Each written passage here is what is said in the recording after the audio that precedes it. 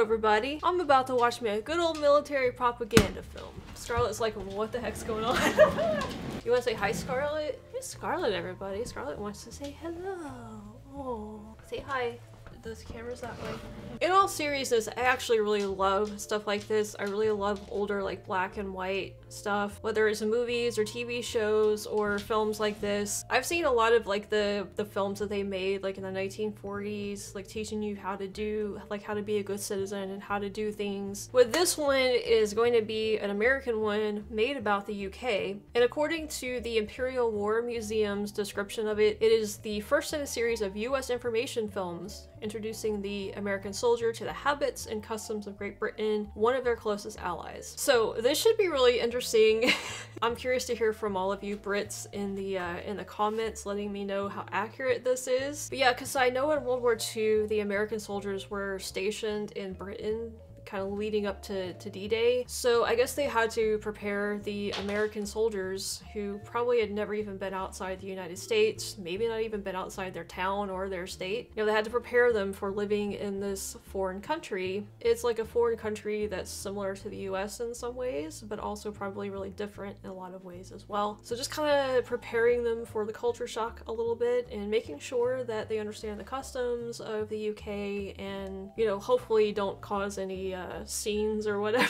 And I know that still today there are a lot of US soldiers that are stationed in the UK. I think the US rents out bases from the UK or even has some of their own. I'm not sure exactly how it works, but I do know that there are quite a few bases still in the UK where Americans live and live in the cities there along with the civilians. So I guess a lot of this might even extend into today. But I do want to say that this is a Patreon request from Scott Andrew McNamara. Now I just did one of his 2 or 3 days ago as well, but I kind of wanted to do one that was sort of like US and UK related today, so this kind of covers both bases, and so I thought it was a good one to go ahead and do. And also this video is from the channel US and National Archives, so I guess they have a lot of like older footage like this, probably kind of similar to the British Path archives or whatever it's called that the UK has. So alright, well without further ado, we'll go ahead and jump into this one. It's 42 minutes, so it's not a short video, but I don't mind doing these longer videos on my channel. Alright, let's go ahead and let's jump into let's see what the heck this video is about. Alright, let's see what these American soldiers were taught about the UK in 1942 or something.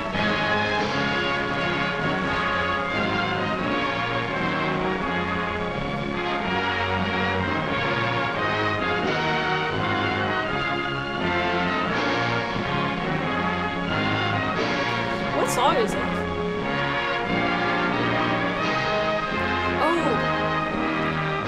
This is that Navy song.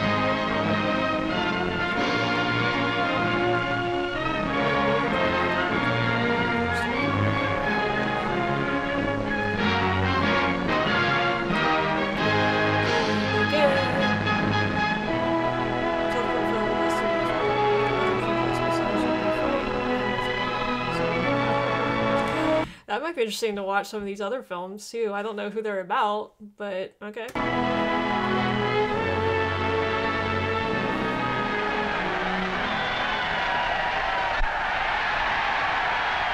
Old football footage. They don't even have face masks yet.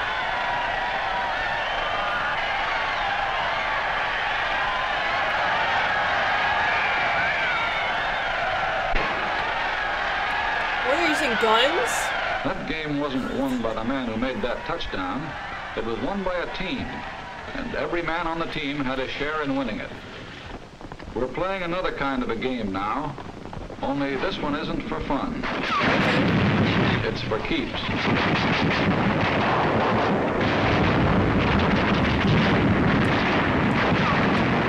And this game won't be won by any single player either. It'll be won by a team. A team called the United Nations. The ball will be carried by the men in the backfield. The tough little guy from China, Big Joe Russia, John Britain, and a guy called Yank, the 4 greatest backs in the world. All right. So let's take a look at the men who carry the ball with us. Who are they? How do they live? What makes them tick? Let's start with the one that's toughest to understand. The one we know just enough about to confuse us. John Britain. How is Britain more tough to understand than like the Russians, for instance, for a United States citizen? Like, that doesn't make any sense to me whatsoever.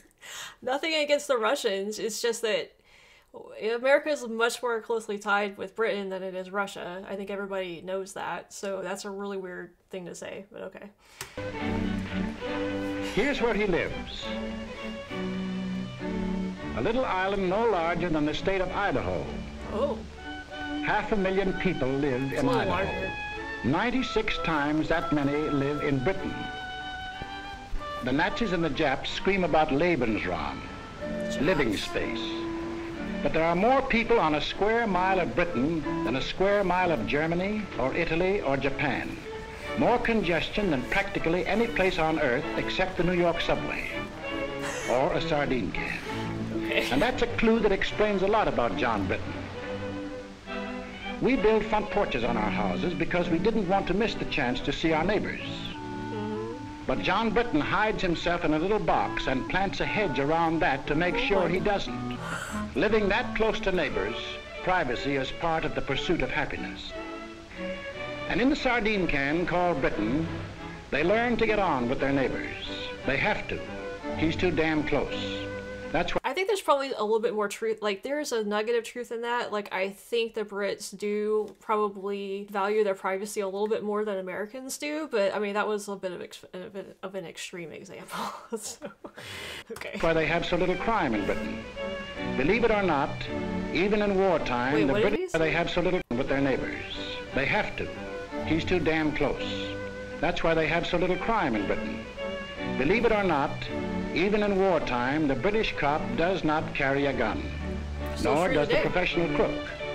And in 1926, when the world heard of this stoppage of work in Britain, that industry, transportation, the whole life of the country had been paralyzed by a general strike, it was still more surprised next day to learn that the strikers were playing football with the cops. You can only understand that if you live in a sardine can.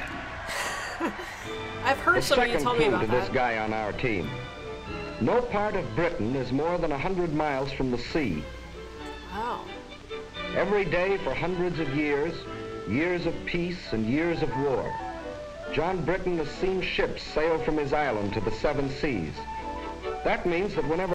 It is annoying me that he's saying John Britain. Like, I feel like that's a bit derogatory, but okay. You know, it's the 40s. Britain has seen ships sail from his island to the 7 seas. That means that whenever John Britain wants to bust out of his sardine can, it's the sea that gets him. He's been busting out for hundreds of years, and that led to Australia, South Africa, New Zealand, Canada, and for that matter, the United States of America. There is some truth to that. I've had people from the UK tell me about that, like leaving comments saying, well, we're stuck on this small island, so why do you think we had the British Empire? But you guys can let me know, like, do you think that's accurate, what he's saying right here? How did John Britain get on our team? Remember 1938? The Yankees won the pennant. Wrong way, Corrigan. The last trains ran on the 6th Avenue L. Well, John Britain got excited about the same sort of things. The bet he had on the Derby, or, as he would say, the Derby. His job. His kids. Getting his exercise on his day off. Preston North End taking the football cup.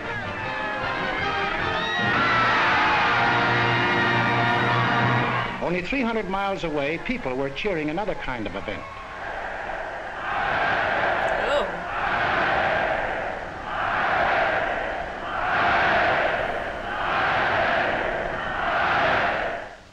And in London and every other British city and town, they read about what was going on in Europe, and they got sore about it. But they were also pretty well determined to keep it none of their business. Then, sore about it. This looked bad. The Czechs had a mutual assistance pact with France, and France had one with Britain. This might mean war, even though everyone was anxious to avoid it. They'd been through one war, perhaps been wounded, Hundreds of thousands of their brothers and friends had been killed. I've never seen... Would you call that a cenotaph, I guess? A memorial of some sort? Showing an actual, like, dead body? Like, I don't think I've ever seen one before. They're always showing soldiers alive or something like that. That's, that hits you differently. Hundreds of thousands of their brothers and friends had been killed. There was nothing beautiful to them about war, and they had no desire for another. In a last desperate effort to preserve peace, the Prime Minister today flew to Munich. All was well. Britain, France, Italy, and Germany were signing a pact at Munich. A pact in which the Germans agreed they had no further territorial claims to make. It was to be peace in our time. But it turned out to be a strange sort of peace. Hitler's first move was to break the pact he had signed. Wishful thinking was ended. Now they knew something had to be done about Germany. They approved the Conscription Act, the first peacetime conscription in British history, just as the Selective Service Act was the first in American history.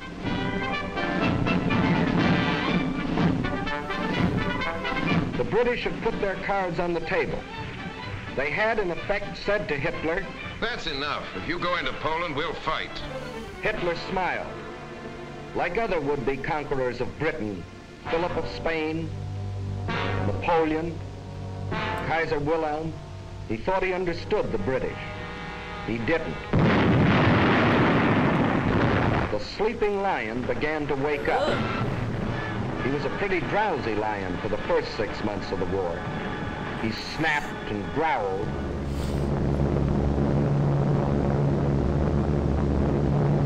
But he dropped more leaflets than bombs. He hoped that common sense would return to the German people and that they would throw out Hitler and the German warlords. Instead,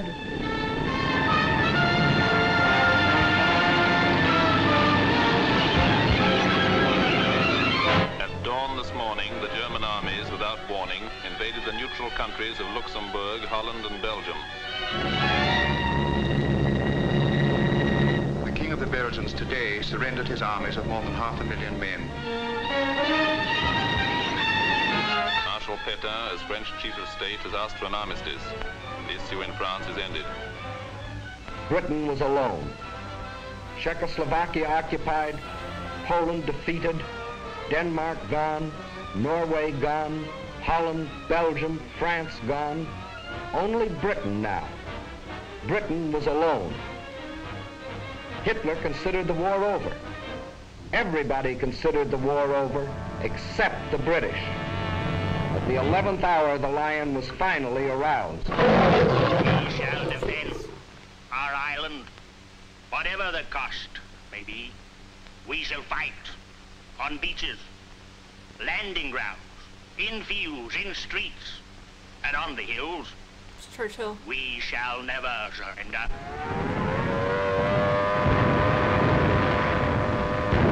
For a year, they took everything that the Nazis could throw at them. For one solid year, from June 1940 to June of 1941, they were the only major power fighting the greatest war machine in the world.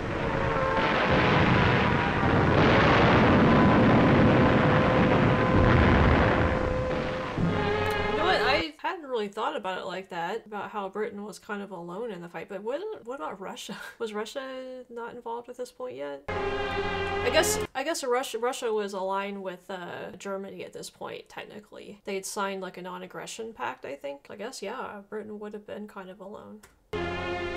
They took body blow after body blow. Solid punches before they even had their guard up. All they did was take it on the chin and hang on to the ropes. They never went down. But what about the Anzacs? So what about Australia and New Zealand at this point too? Like, what were they doing? And while they buried their dead, they prepared grimly and defiantly for the day when they could strike back. There were no victories to cheer them on, just defeat after defeat. Some heroic, like the beaches of Dunkirk.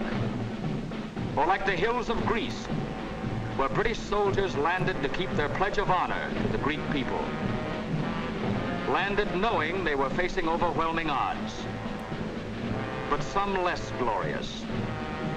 Hong Kong and Singapore and Burma. But through all these long months, the British people were thinking and planning and working only for the day when they themselves could take the offensive. And that day came.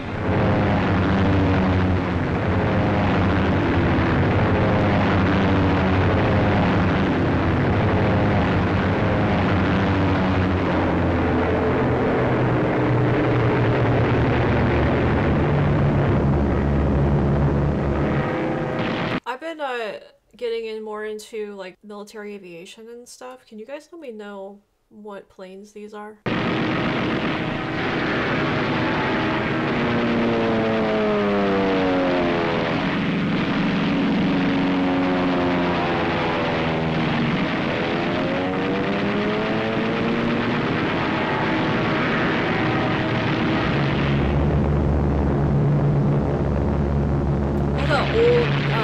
Jet engine sound from this era.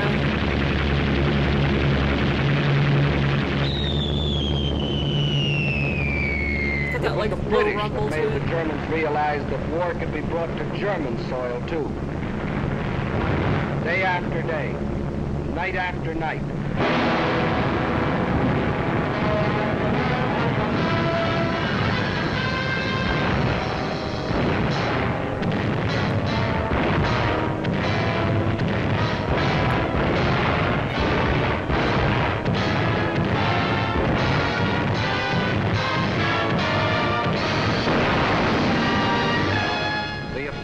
Continues in greater and greater strength. That's in the air. And on the ground, 1,500 miles away in North Africa.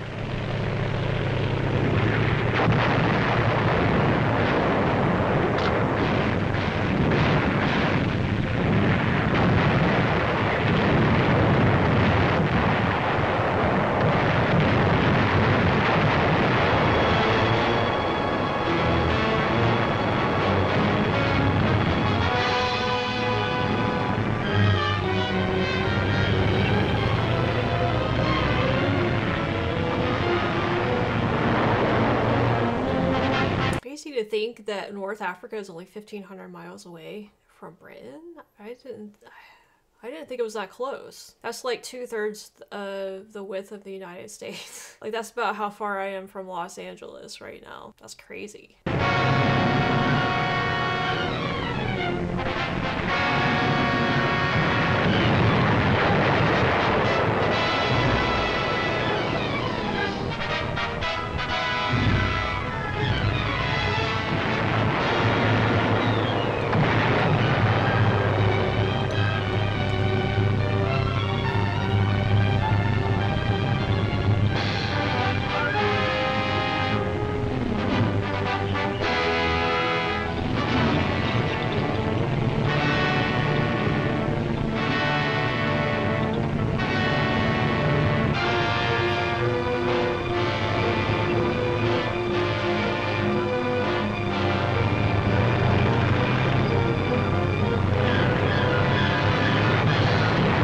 I feel like this is building up to Americans come and save the day for the Brits. Why do I feel like that's what's gonna happen with this?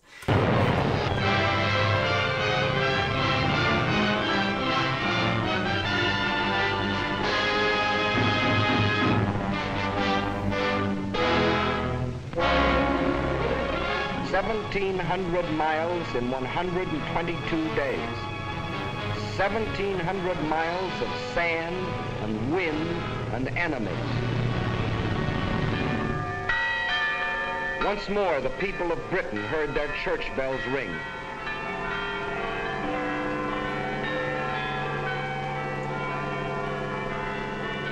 More than 3 years earlier, they had been warned that this would be the signal of invasion. But long since the nightmare of the threat of invasion had passed. Now the bells rang out a song of thanksgiving, a song of victory,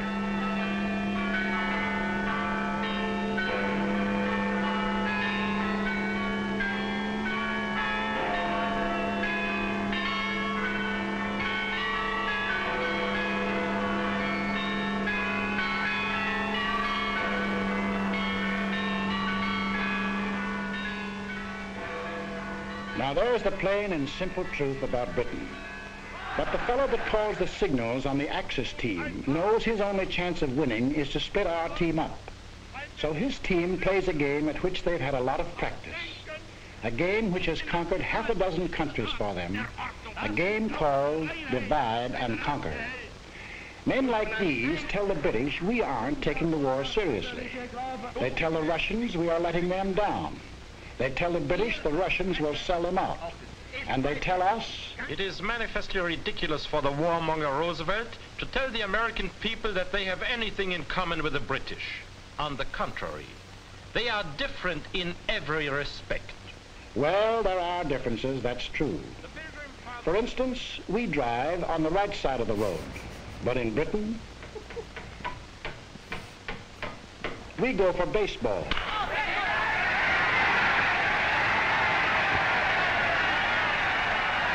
They have a little number called cricket. A little number? Oh my god. Implications of cricket is boring.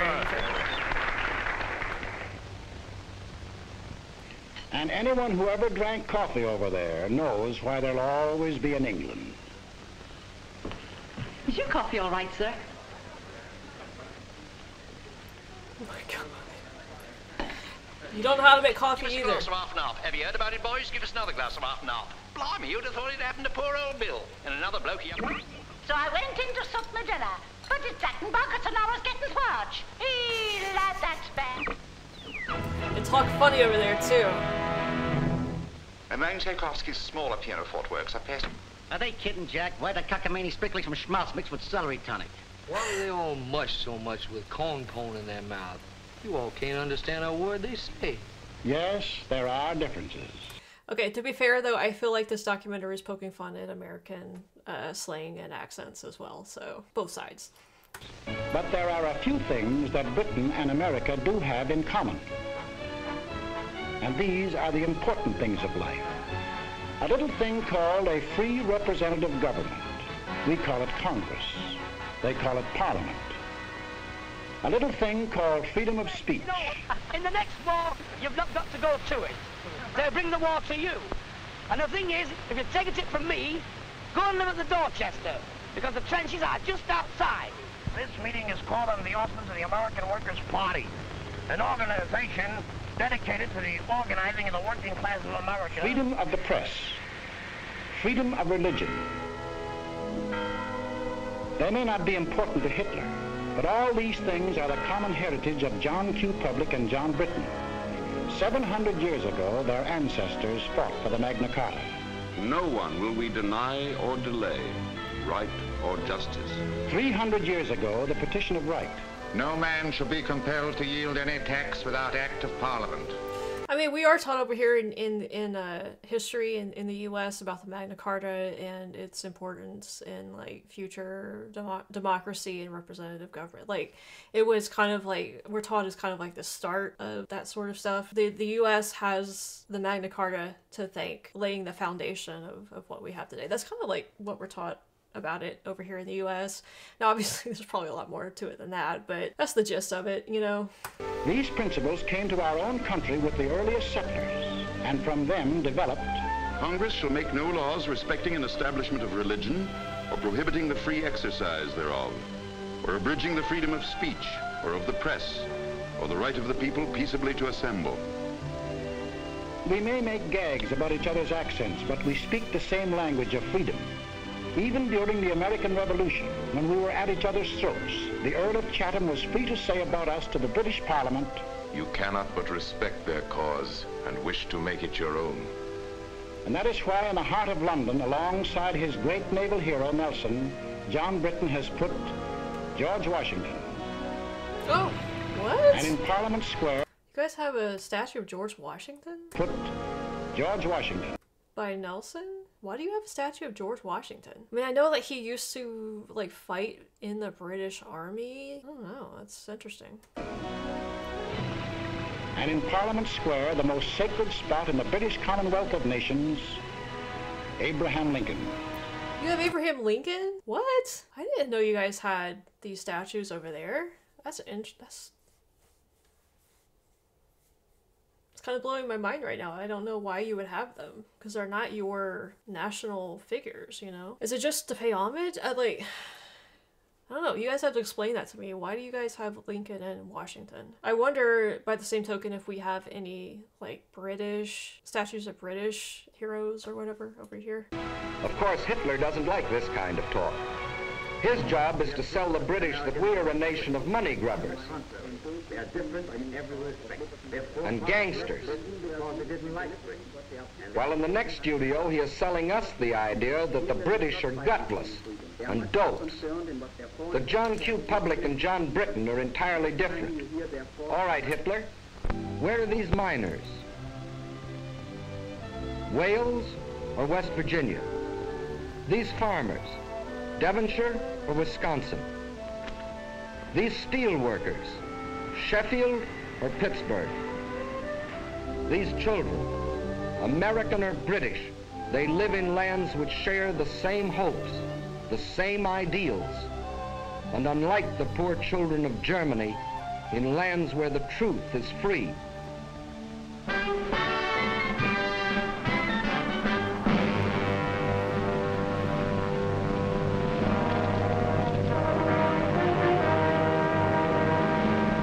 But let's not kid ourselves. Britain is not the United States, and the United States is not Britain.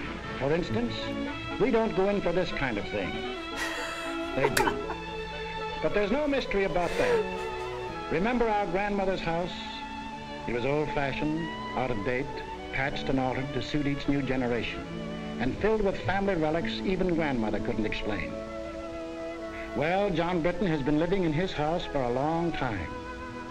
And that's why to us, who live in a modern house that we built ourselves to suit ourselves, John Britain seems slow-moving and cluttered up with ancient traditions. Kings, for instance. The present king rode to his coronation in the same coach, to the same church, for the same ceremony as his ancestors did. But the job he took on is very different from theirs. There have been some changes made, for the British king can no longer make laws or impose taxes or interfere with government. He and his family work as hard as any other citizen, doing the job that the people expect of them. Today, the king is the servant of the people and not its ruler. I actually like that point that they made right there. It is very true. Britain is much on the surface, and well, not just on the surface. I mean, you guys have way more tradition than the United States does, obviously. For instance, part of Parliament wearing the wigs and the robes and stuff, like that's just keeping with tradition. We don't have that tradition here in the States. So yeah, it's different. When I think of Britain, I do think of obviously like older architecture, older infrastructure, you know, the houses you live in are sometimes hundreds of years old, where, you know, here, you know, you're probably living in a house that's maybe a few decades at most. I'm not saying Britain's not modern, because it is, but you guys, like you said, just have way more tradition. But I think the point about the king or the royal family not having the power is a really important point to make in this documentary, because I think you know, Americans were kind of just like indoctrinated with this idea of, because of our founding and the way things were back then, we have a very, very negative view of monarchies and kings and queens and stuff, and we kind of, because of our experience with them during the American Revolution and stuff, we don't really have a very good understanding of like constitutional monarchies like you guys have over in the UK. And I'm still learning a lot about it, but I think that the point that he just made about them not having the power and being the servant of the people, which I've learned from you guys in the UK a lot, you know, in the comments on my videos, you guys try to drive that point home with me, because I don't think I had a full, you know, understanding or appreciation of it. I still don't, you know, like I'm still trying to figure it out. It's a very hard thing for Americans to wrap our heads around. That's why I'm glad that they included that information in this documentary. When an American is arrested and brought to trial, the bailiff calls his case The People versus John Doe. But if such a case were called in Britain, it would be The King versus John Doe. It means the same thing. Today, the British king is the symbol of the people. The British are great fans of the fellow in Buckingham Palace, but when they sing God Save the King, they're not worrying about his health. They mean God bless the British people and the dukes and the earls. But in 1911, the people took away the last remaining power of the lords to block the action of the people's representatives. Dukes and earls don't run the country anymore. Today, there are only two people who do that: John Britton and his wife. They go to the polls, just as Mr. and Mrs. John Q. Public do here, and elect their representatives to the House of Commons. And there they fix the taxes and make the laws. And if John wanted to get rid of the lords, his representatives in Commons can at any time vote them out of existence. See, this is just like, this whole way of doing these is just so foreign to Americans, because we don't have a monarchy, we don't have kings and queens, we don't have lords, we don't have dukes and earls and all of that stuff. So when that stuff still exists, then we don't understand how it all integrates together. He kind of like explained it here, and I've had a lot of you guys kind of teach me that over the last year or so through the videos on my channel. It's hard to really fully understand a foreign government's process and the way they do things. It's something you really have to like study and learn. It is something that I would like to do because I don't know, I find the way governments work pretty fascinating. I'm really impressed though that this documentary, this propaganda film, is actually being pretty good at disseminating this information for Americans who may not understand it and trying to get them to understand, you know, how it actually is. A lot of Americans today probably actually need to watch this. But John doesn't want to get rid of them. So he confuses us by keeping dukes and lords in a country where unions have long been accepted as an essential part of the democratic system. It's very confusing. The Labour Party, controlled by the unions, is one of the two great political parties, where longshoremen and railroad engineers have been ministers of the Crown, and where for 30 years he has had a system of social security even more extensive than our own. So when you read about Lord Louis Mountbatten or Lord Beaverbrook, former head of aircraft production, don't think they got their jobs because of their titles. They got them because they were the best men for the jobs. Just as Ernest Bevan, formerly a labor leader and now member of the War Cabinet, Herbert Morrison, who started life as an errand boy and is now Minister of Home Security, got their important jobs because they were the best men for them. With the things on the surface, the unimportant things, their John Britton and our John Q. Public differ. But the important part of their lives, they run the same way, the democratic way, the free way. But this gentleman never bothered about the truth.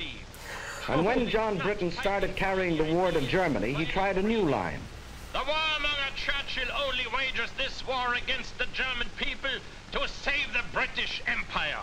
All right, let's take a look at that one. Here's the British Empire. And here's where the Germans were headed when Britain declared war. Oh my gosh, look, I've done videos on the British Empire and saw how extensive it was, but just, it never ceases to amaze me. Look at all the flags everywhere. Crazy. The tiny, well, not tiny, I mean, it's an island. An island country does that. That's insane to me. British Empire. And here's where the Germans were headed when Britain declared war. Does that look like trying to save the empire? Tackling Germany when it was headed into Poland and toward Russia? The one direction in which there were no British possessions? After Poland fell, Hitler hinted at peace with the British. This was the perfect chance to save the empire. But it wasn't saving the empire that the British were thinking about. The position of His Majesty's government in respect of any peace offer by Hitler. We are not, in any circumstances, prepared to negotiate with him at any time on any subject. And after Britain had been on the losing end, month after month, it had another chance to save the empire. Even now, Hitler thought John Britton would make a deal. We heard the British answer.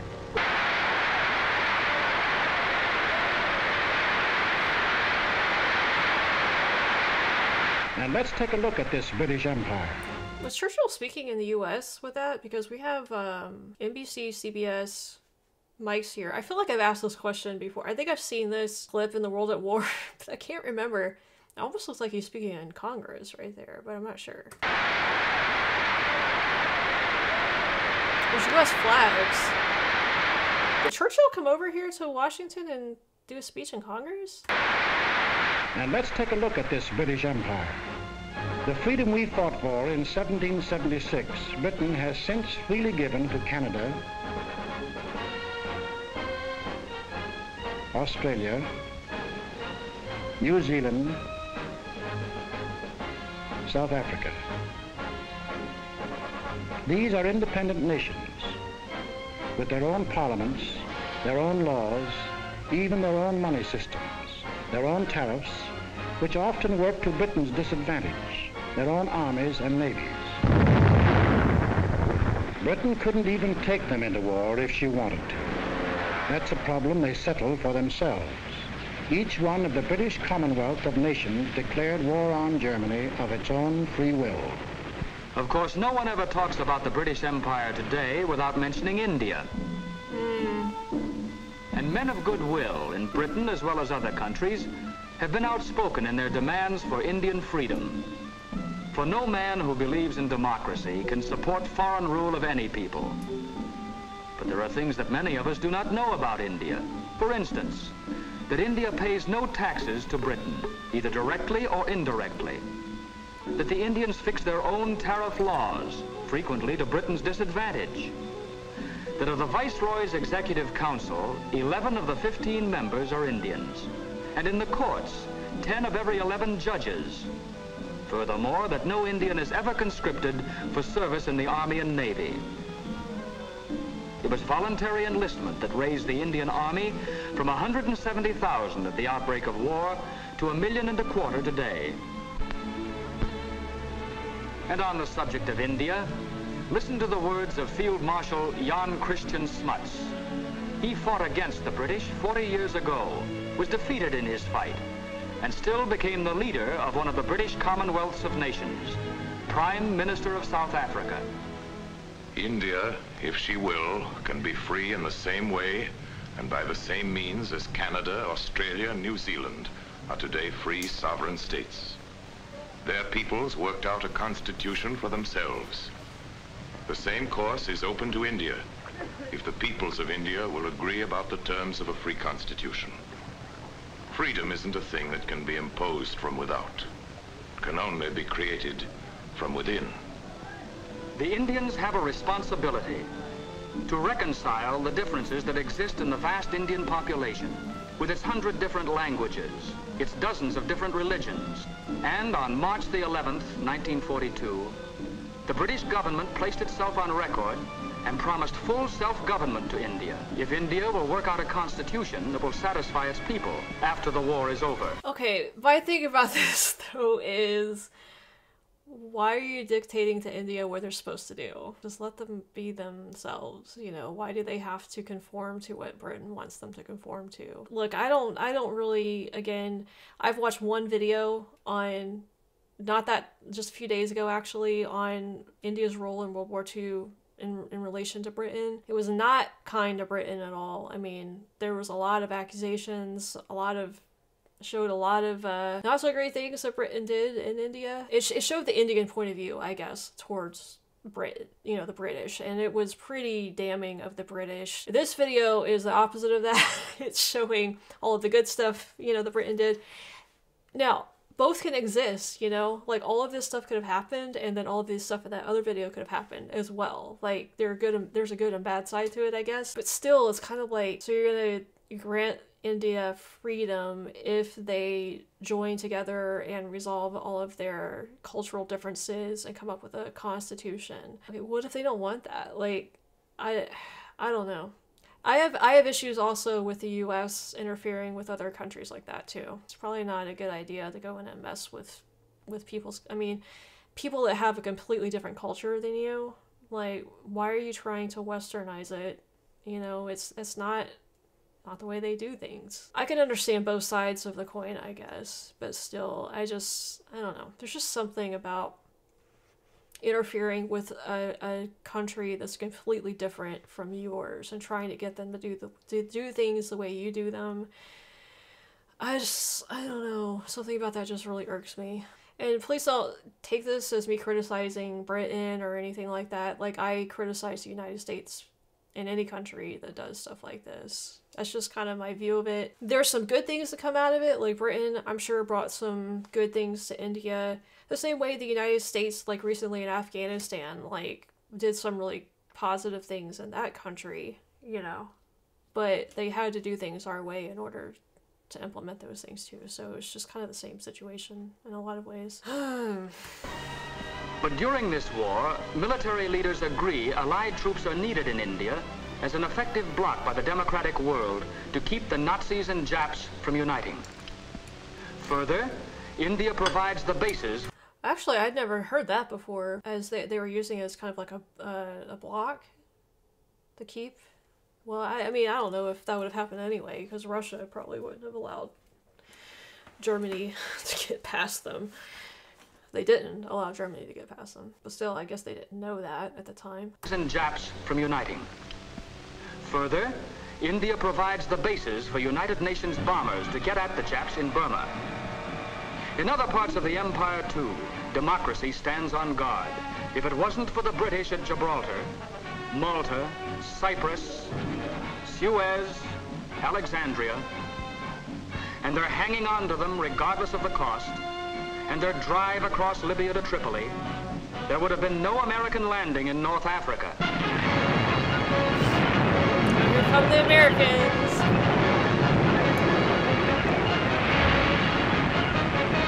There's another tune the Nazis play about the British Empire.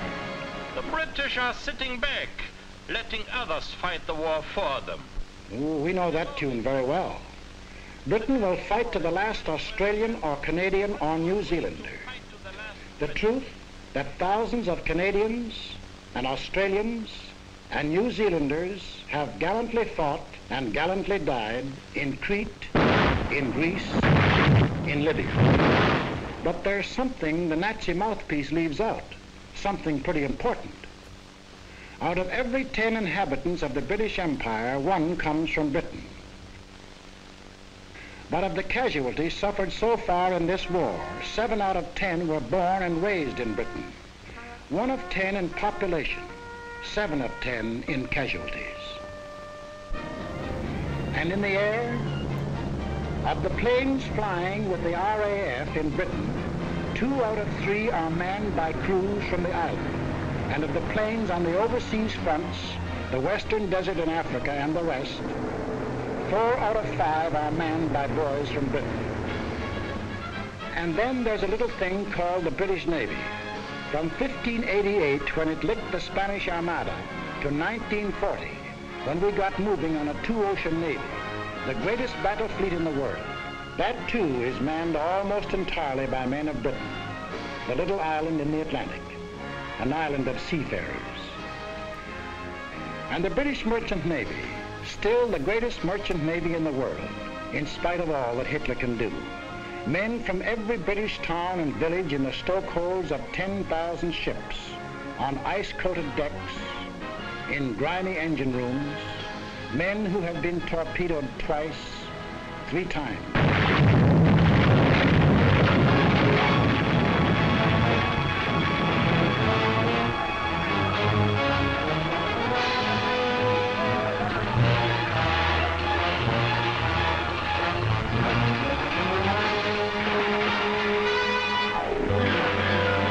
There's one English sailor who's been torpedoed 6 times and still signed on again.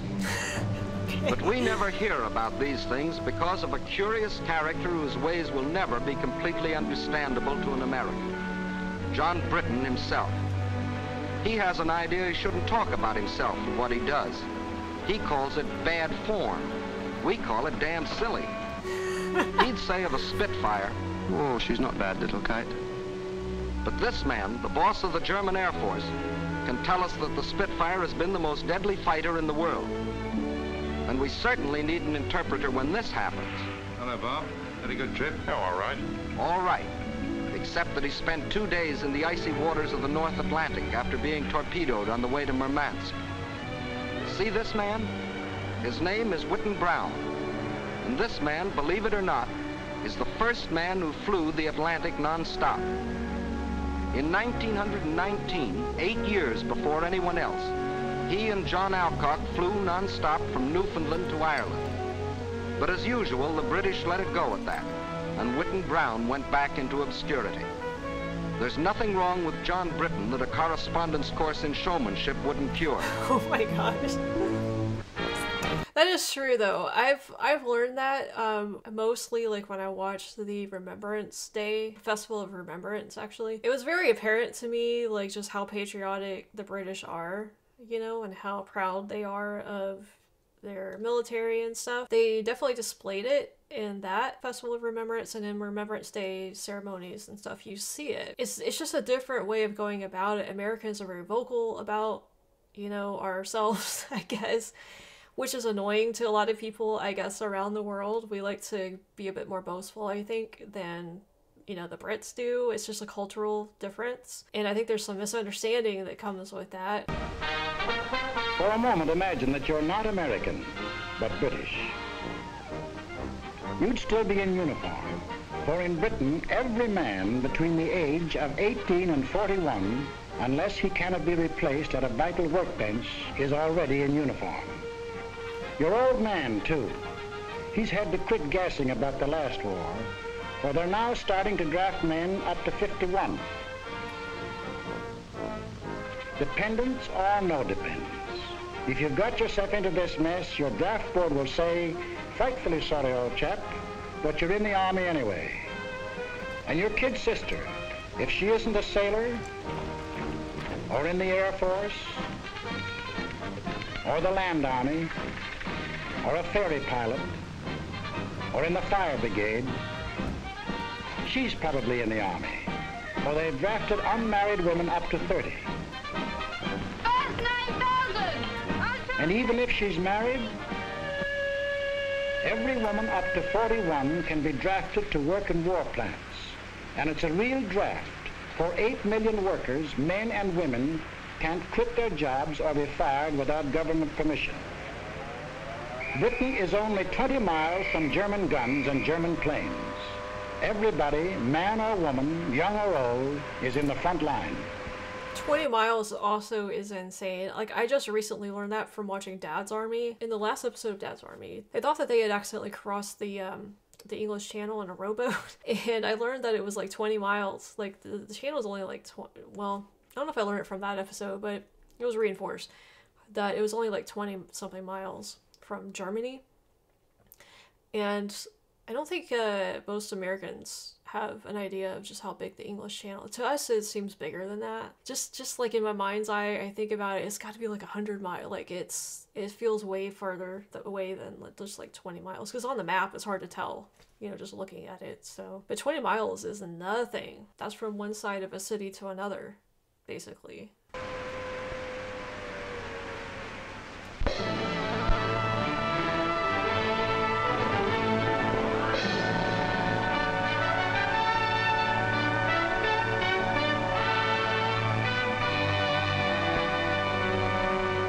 Maybe this isn't your idea of Britain.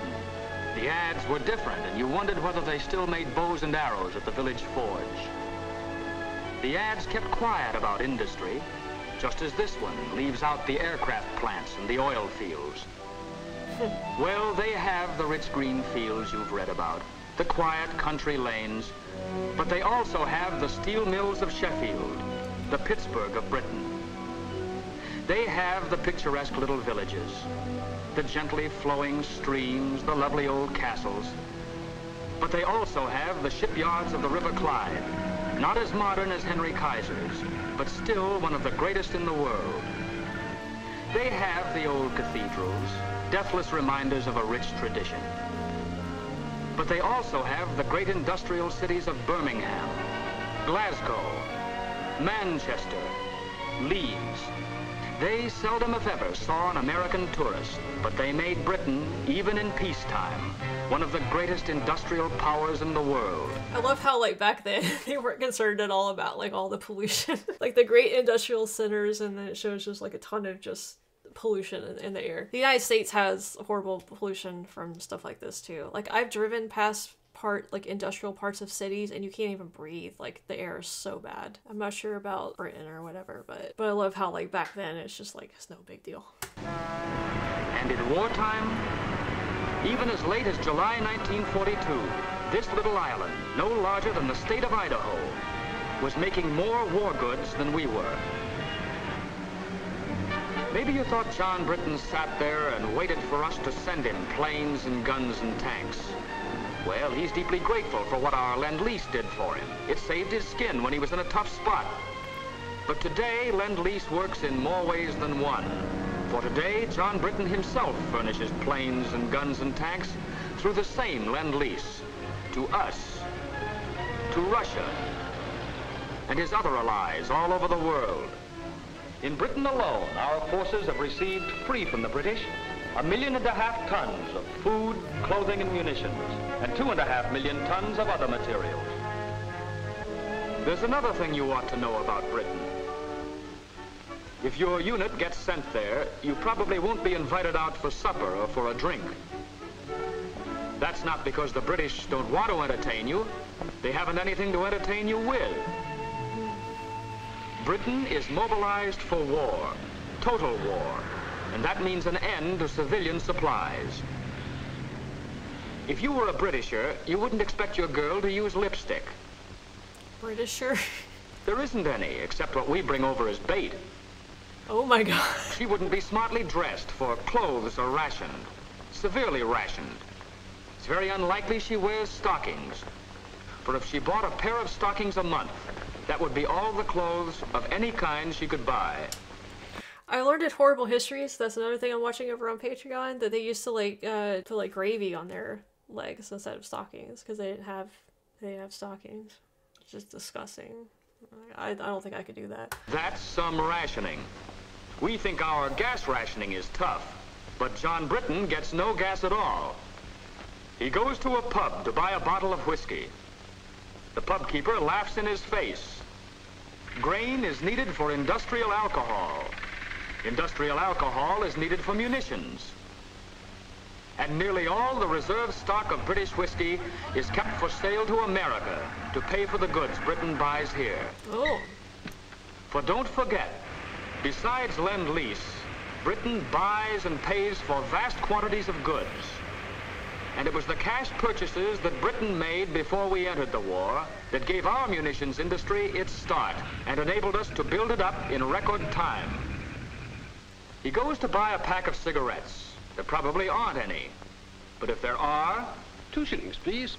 That's 40 cents for a pack of cigarettes. 12 cents represent the cost of the cigarettes. The other 28, the tax paid to the government. For Britain is going all out in taxation. Nobody is making any money out of this war. Industry is paying. Excess profits tax is 100%. Labor is paying. The man who earns $33 a week pays 29% income tax. And the rich man, if there are any of them left, pays an income tax of no less than 97.5%. My God. And then there's the little matter of food. There are not many fat men in England nowadays, but John Britton isn't kicking. He knows 1 egg a week is helping him to win the war. The British rations are the rations of a free people. They could get food as they did in peacetime from Canada, Australia. But that would take ships, and the British prefer to use the ships for supplies to Russia, planes from America, troops to the Mediterranean. To win the war, every Britisher is on short rations, and has been on short rations for 2 years. Everybody except the children.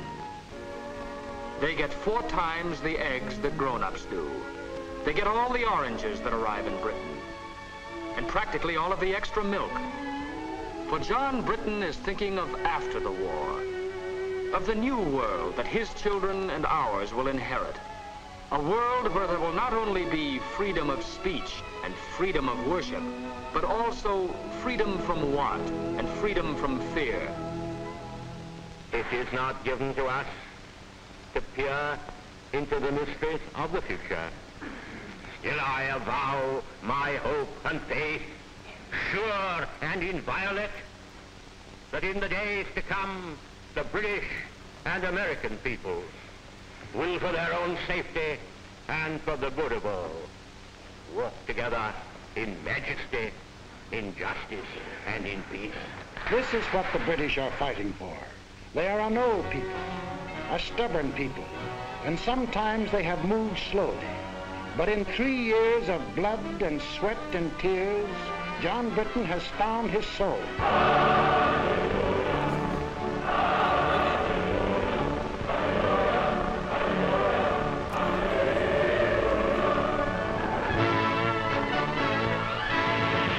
Now he is tough. Now he is determined, and now he knows where he is marching, to victory and to a new world. He's a good man to have on our team.